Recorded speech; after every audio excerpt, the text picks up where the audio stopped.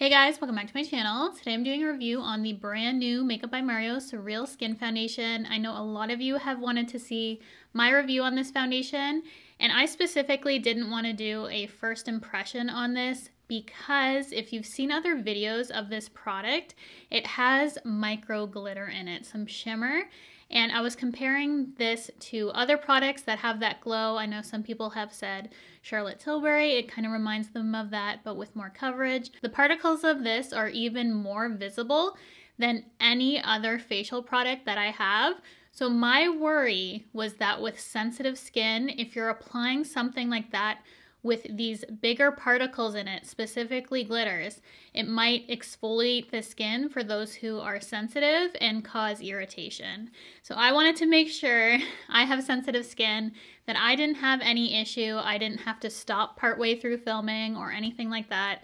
Really wanted to test it out in full to see if I had any sort of reaction or irritation due to those micro glitters that I know some people are going to be totally put off by just seeing that initially. I have put this to the test. I have a couple wear tests in here that I'm gonna put pictures at the end. It's gonna be a fairly short video. I'm not taking you along through the day like a first impression. I have multiple images of wear tests that I've done for this. And for my video specifically, I wanted to show you application on the face and give you all my thoughts on this. However, I do have a first impression on the brush that launched with this. This is the Makeup by Mario F4 brush. This is a dual-ended brush for foundation. This is the thing that's new to me. I figured while I'm testing out this foundation, why don't I go ahead and pick up the brush? I haven't seen anyone else use the brush. I love dual-ended brushes. I thought it'd be perfect to test this out and let you know my thoughts. Here's what the brush looks like. One side is smaller than the other, a little bit more dense, not too dense still, and this one's a little bit fluffier and bigger. So this will be a first impression of. I can tell automatically whether I like a brush or not just for the application, especially foundation. I'm particularly excited about this. Hold on. If you guys have been following my channel, you know my love for the new BK Beauty 109 brush, and these launch individually on January 17th. As soon as I opened this, I knew right away by the feel and the size that this end made for application of the foundation is almost identical to the BK Beauty 109 in size and shape. These are virtually the same. The Makeup by Mario might be a little bit flatter than the BK Beauty, but in feel and size, pretty much shape, I would say that this is a dupe for this brush. You don't get the other end, but if you're just looking for a really good foundation brush, this has been my go-to lately, and it's what I've been using for with the Makeup by Mario foundation, so I already know this is gonna work out for me. A little bit more you might wanna know about the foundation before we go ahead and apply it. It has a natural finish, but also it says it's a luminous foundation, which is a little bit contradictory on the Sephora website, but you will see what they mean by that. It is a liquid formula, hydrating, long-wearing, medium coverage, breathable, buildable, and the color is true. We have grapeseed oil and vegetal squalene, providing restoring, moisturizing benefits. And it also has perfecting powders in it, which I thought was really interesting because this is supposed to work with skin's natural texture for a smoothed and enhanced finish. For something with these micro glitters to have some perfecting powders kind of makes sense to me, and I can see how this is more perfecting than some other foundations that are luminous. I don't find it emphasizes my texture too much. I don't agree with some other claims for this foundation, but we will get to that in this review. I'm trying to make this very comprehensive and short. If you were curious about this foundation, the brush also retails for $39 Canadian. The foundation is $55 Canadian. I'm not sure if I mentioned that, but we're gonna go ahead. It has a nice pump it out on the back of my hand. This is the consistency. It almost feels like a gel suspended in also a liquid. You can see that it's a little bit thicker but also runny at the same time. It's very interesting in terms of the formulation. It is a liquid foundation. The finish is not natural to me. You can see, if I can get a nice close-up for you on these micro glitters, this is luminous 100%. It wears luminous too, even more. Currently, I have dry skin, and this wears very luminous on my skin. So I'm going to apply a very thin layer first to show you how buildable it is, how you can definitely get multiple coverages out of this foundation depending on what you're going for. Want something a little bit more natural, want to build it up fuller. It feels lightweight. It says it's a breathable foundation. I equate that to feeling lightweight. This is very lightweight, and for the hydrating aspect, at the end of the day, I do find my skin feels good. Because there's certain foundations and just products in general that when you wash your face at the end of the day, you notice you feel drier or your skin just doesn't feel as good. This is definitely a product that after applying it, it makes my skin feel better, which is always a positive for me. I want my skin to feel even better at the end of the day if I'm going to be applying makeup. So this is great that it's hydrating because I can lean dry, but I don't find it's hydrating in a sense that it's going to slip off my face. It definitely has that long wear to it, and it doesn't break apart even though it's luminous. I'm just building this up now. So compared to the lighter coverage side, you can definitely build it up. Still looks skin-like, still feels lightweight. This is one that I feel you have to set. I know some people haven't been, and for me, that's just not a possibility. Like, this needs to be set. This says it's a medium coverage. I feel like you can get light. You can also build it up to a medium. I don't think this builds all the way to full, but definitely a fuller coverage than I had anticipated from Makeup by Mario. I thought for sure that this was going to be very sheer in coverage and not have as much as it does. So I was personally pleasantly surprised by the amount of coverage that this has. And I am currently wearing shade 12O, which is a olive undertone. And I don't have any self-tan on right now. If I did, I would go with 14O. So my self-tan is faded quite a bit. So this might be a tad dark for me right now. But for most days, this has been matching me. I just can't wear this for a fresh tan. So I just didn't bother for this video. I figured I'd rather it be a little bit darker than be too light. When this is too light on me, it looks ashy. So fresh tan, this looks ashy. And if you're similar to me with that, I would do the 14O. I think that's a really nice color match.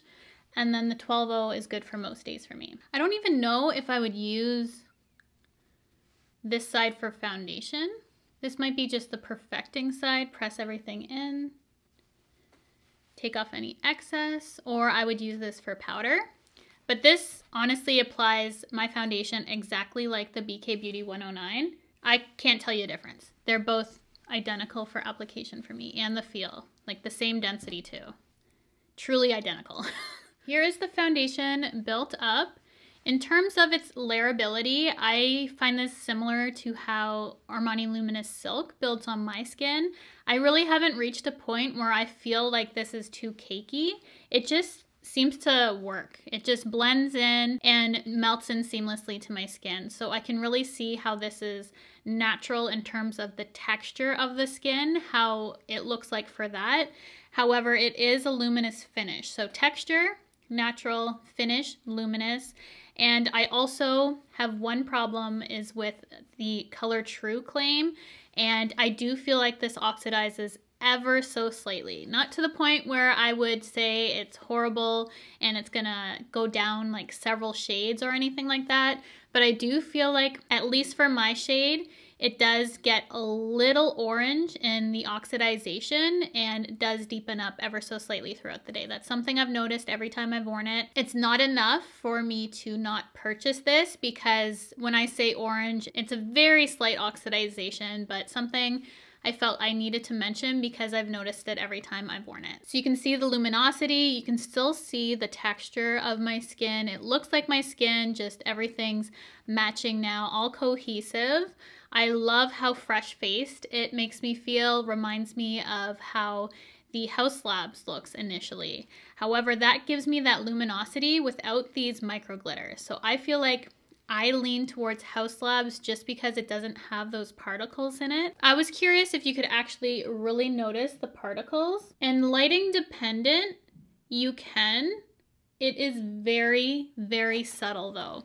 So I don't feel like it's something to be concerned about if you have sensitive skin, if you're worried about working it onto your skin like I was for it to kind of micro exfoliate your skin, it's not going to do that because it does disperse. It's very, very fine, and I don't notice it too much, but I do notice it. I can see the sparkles on my face when I get up close, and depending on the lighting, especially in my basement for whatever reason, you can't see it on camera lighting. And I'm going to try and show you the best I can the reflex it can pick up depending on the lighting. When I was taking some video on my phone, I could tell. Like, you can see those sparkles in the foundation, so if that's off-putting, automatically skip it. You're not going to want it if you can occasionally detect a little sparkle on your face. I know that can be annoying. I think it looks so pretty. In most lighting, I think it looks beautiful, but there's that occasional lighting it really picks up on those micro shimmers in the product, which makes sense for showing this on camera. Sometimes you can't really notice, and then people go to different sort of lighting so you can actually see. It's the same in person on your face. Like, depending on the lighting, you're gonna see it. Sometimes you're not. Most times you're not, but you definitely are on occasion. So now I'm going to show you my wear test. These are a full day, 12 to 16 hour wear of the foundation. In the first one, I have one side of my face primed with my Huda Beauty and the other side unprimed. You can definitely see some of my natural oils peeking through on the unprimed side. So this is a foundation that I do feel like works best with the primer, especially because it's so luminous. It maintains the luminosity on the prime side, but not to the point of looking oily and greasy on the unprimed. And I have normal skin, and I found it looked pretty oily at the end of the day. Then the second wear test that I have for you, which you'll see in this picture, is my full face, all my usual products that I use, and how this would look at the end of the day with my primer, setting spray, set face with powder, all the stuff I typically use. This is how my skin holds up. So I do feel like with all my favorites, it looks even better than the first time I wore it. However, it still has that very luminous quality at the end of the day. That being said, even though it's luminous, it doesn't lift off anywhere. My skin all around, I have zero patching, no lifting. It is one with my skin. It hasn't settled on me.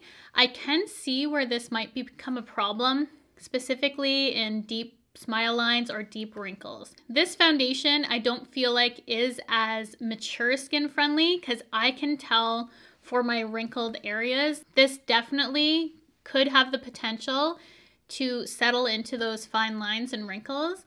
And I have a bunch of other foundations that I feel like I would recommend to others that would work better on those type of skin types. Not to say I wouldn't say don't try this, but I do find just because this does highlight certain things because of that luminous quality to it, it might accentuate those fine lines and wrinkles at the end of the day, especially if you're prone to settling. So I have a lot to say about this foundation. I had good and some negative things to say about this. I feel like some people are gonna love this, some people aren't.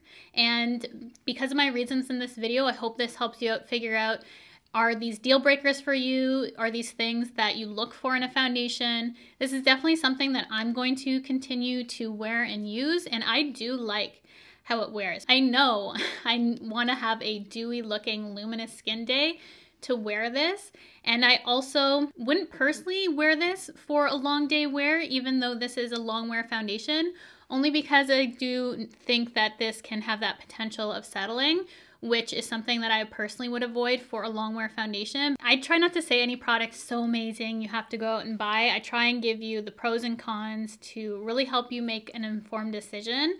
And also for the brush, if you have been wanting the 109, I'd pick that up if you're not a fan of dual-ended. Honestly, exactly the same. I'm personally going to use this a ton because this is exactly like this, which I love.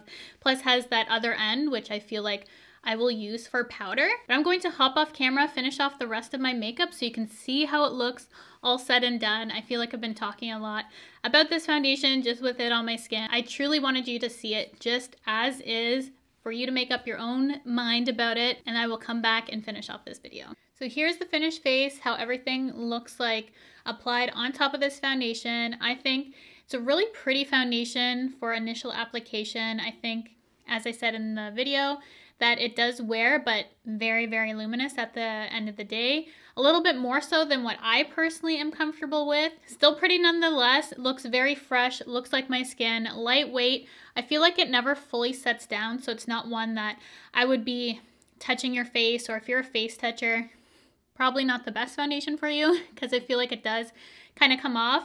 I also forgot to mention that applying this to my nose can be a little bit finicky. I found some days that it wouldn't stick to my nose very well. Today I didn't have that issue, but when I wasn't wearing a primer and it just going on top of moisturizer, I found it very hard to stick to my nose. When I prime my face with my Huda Beauty Glowish, absolutely no issue. Those are my final thoughts about the foundation. I feel like some people are gonna love it, some people aren't.